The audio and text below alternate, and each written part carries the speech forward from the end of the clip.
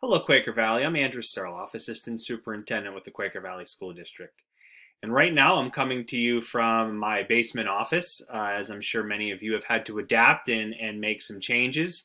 I know my family is having offices and workspaces all over our house. I'm sure you're doing the same. And so I apologize if during this recording there's a noise or maybe a dog barks or something like that.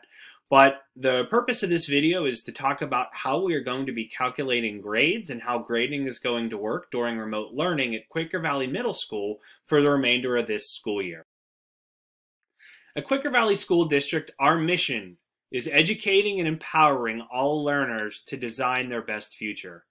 And given the circumstances with remote learning, we are empowering all of our students to continue their education independently at home and to do the very best they can and to design their own home learning experience and design their own home schedule as best they can and to do what works for them as they navigate learning for the remainder of the school year. There are two types of assessments most students are familiar with. We refer to those internally as assessments of learning and assessments for learning. Assessments of learning are usually those assessments that are given at the end of a chapter or at the end of a unit. Those are tests, those might be essays, those may be take-home projects. And the other type of assessment is assessment for learning. Those are the assessments that your teachers use to gauge whether or not their students are making progress or are growing at the rate they should be growing as they master skills and concepts. During remote learning, our focus is going to be assessments for learning. We are concerned with learning. We are concerned if students are growing and if they're making progress with those essential skills that they're going to need next school year when they return to Quaker Valley. Our goals for assessment and grading during remote learning are as follows. We want to focus on learning, not work. Our teachers are not planning to give a bunch of tasks that are not connected for students to do, but better yet, to focus on learning, what is most important, what needs to be learned from now till the end of the school year. They'll be focusing on growth and progress, mastering critical skills and concepts, not necessarily how many answers are right and how many are wrong on daily assessments. We want to encourage every student to do their best. We know families have all different circumstances right now. There are families that might be dealing with illness. There are families that might be dealing with job loss. There are students that are dealing with a new environment of staying home and having some difficulty not being around friends and family. So we just want you to do your best. We just want you to try and engage as best you can with remote learning. And our final goal, and most importantly, is to do no harm. This is not a time to be overly concerned with getting every answer correct or making sure that you get a perfect score on a given assessment. We want to ensure that students learn as best they can and that their final grades are not going to be harmed by remote learning. What will stay the same? So it's obvious many things are changing during this time. There are things that are going to stay the same. So when we talk about grades for the middle school, the grades that students earn for the first 2 trimesters of the school year will remain unchanged, and they'll be used in the calculation of the final year-end grades.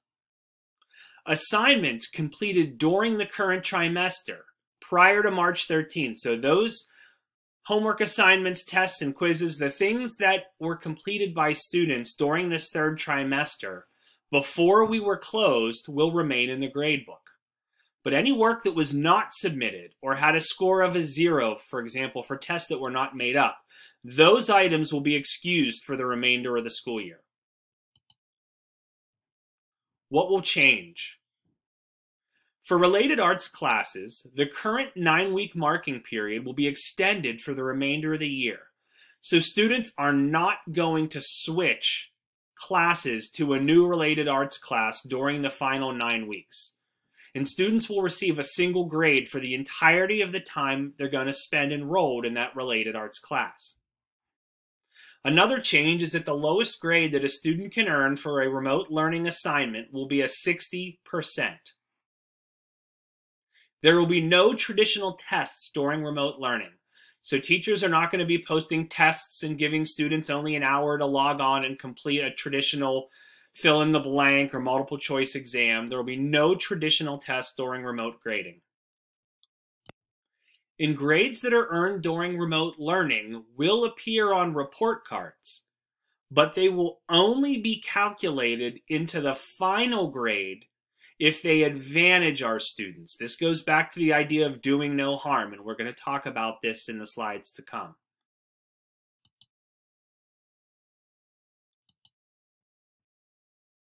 So what will this mean for a student's report card and for an end-of-year final grade? Well, let's take a look at the scenario in front of us. If a student in the first trimester had a C, and in the second trimester had a B, and for the remote learning period they earn an A, that remote learning grade will be used to calculate a final grade, because the A earned in remote learning would advantage this student, and this student's final grade would be a B. If the remote learning grade, in this case an A, was removed, the final grade would be a B minus. So because this remote learning grade is going to advantage this student, it will be used in the calculation of the final grade. Now let's take a look at a different scenario. Here a student earns a B plus in both trimester 1 and 2, but earns a C in their class during the remote learning period. The final grade, if the remote learning grade was calculated in, would be a B. If the remote learning grade, that C, is removed or excluded, the final grade would be a B plus. Therefore, the remote learning grade is not advantaging this particular student. Therefore, it will not be in the calculation of the final grade. The final grade will be a B plus for this student because we will exclude the C as the remote learning grade. What about the related arts classes that are taking place for the remainder of the school year? So we talked about the fact that students will remain in those classes for the remainder of the year. But what's going to happen is that entire time will result in a single letter grade, similar to the one they would typically earn. So A, B, C, whatever they earn in their final related arts class will be the end of year grade. Grades for those related arts classes will be comprised of the assignments that already occurred prior to remote learning, so for the 9 weeks leading into the closure, and during this remote learning period. All of those assignments will be put together to calculate that final grade. Prior to closure, any previous work that was incomplete or not submitted will be excused. These classes will mostly be graded on the student's level of engagement. So again, not focused on 100% accuracy, but for the related arts classes, we want to know that students are engaged, making a best effort, and trying their very best to learn the important skills and concepts in these classes.